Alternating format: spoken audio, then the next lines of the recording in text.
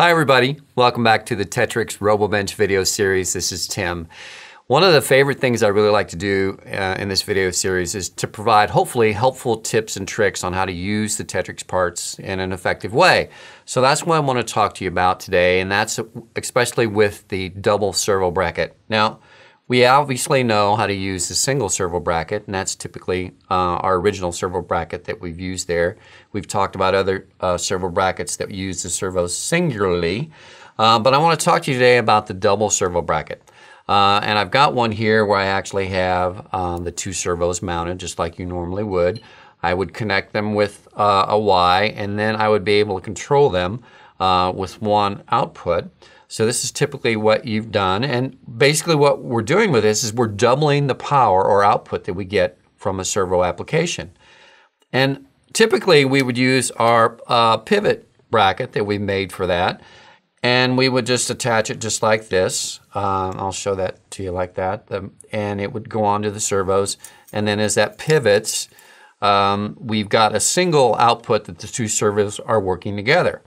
Well, I recently was at the WRO competition in India, and I saw a really creative way that they used this application, but the typical or the normal pivot bracket wasn't long enough, so they created their own. So I really wanted to show that to you, and credit for this has to go to the Danish WRO ARC team. That's the advanced robotics category, because they showed this to me, so I thought this was very creative. And if you see here, basically they've taken our flats, our 96mm flat, and it could be either a axle hub or a motor hub, an inside C, a threaded spacer, a round spacer, and a bracket on the other side, same size.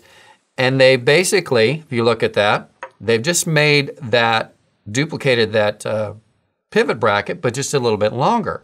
And the really cool thing about this is that I could take flats of any length, and I could make that, if I just duplicated the sides on either side, make pivot brackets of whatever length that I need. So this would actually work in the exact same way. It would connect in the same way, just like our pivot bracket, but it gives me a longer lever.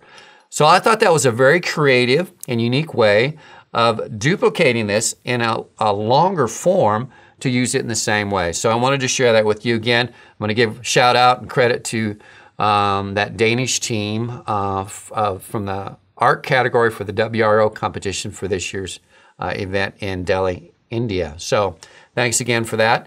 Hope you found that helpful. Maybe that's something you can use on your robots. So remember, like we say, build some robots, have fun, and come back and see us.